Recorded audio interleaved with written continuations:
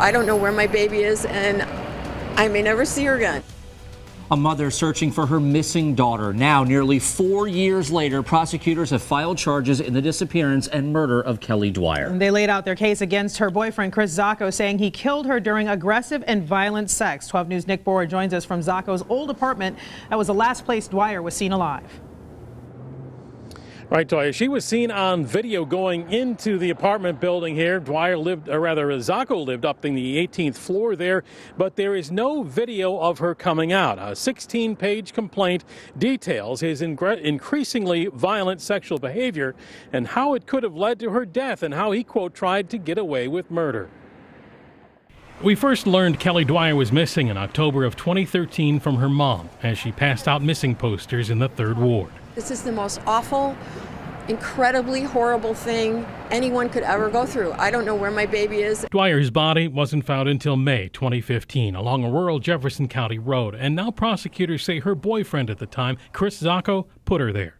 Police tracked down at least 4 of Zocco's former girlfriends who say he was increasingly aggressive and used restraints during sex, at times restricting their breathing. One of them saying Zocco, quote, seemed to enjoy overpowering her after she would signal for him to stop. Police also have a sex video from Zocco's phone showing Dwyer herself tied up, her breathing restricted just a month before her disappearance. Dwyer was last seen going into Zocco's apartment building, but investigators say there's no video of her coming back out. The criminal complaint details Zocco's travel golf bag, large enough to hold her body, was removed from his apartment and never found. The day after she disappeared, Zocco removed the SIM card from his phone for most of the day, meaning investigators could not trace his whereabouts. Prosecutors now believe that's when he was dumping Dwyer's body. In the complaint, prosecutors conclude, quote, Zocco kills Kelly Dwyer probably on his bed and probably as the result of an intentional, sexually motivated homicidal act, or during the course of an extremely reckless sexual asphyxia scenario taken too far. And because Dwyer's body was so badly decomposed, investigators were unable to determine exactly how she died. Toya?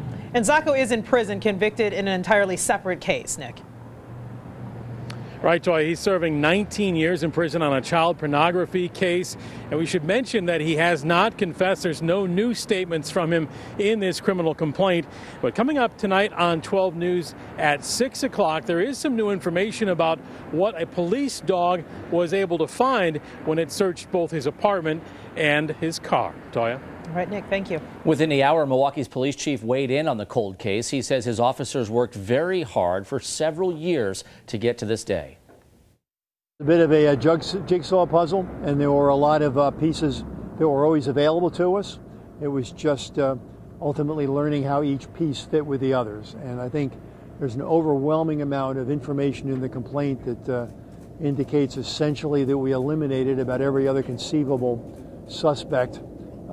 And that this individual clearly had the opportunity and by all accounts committed this act.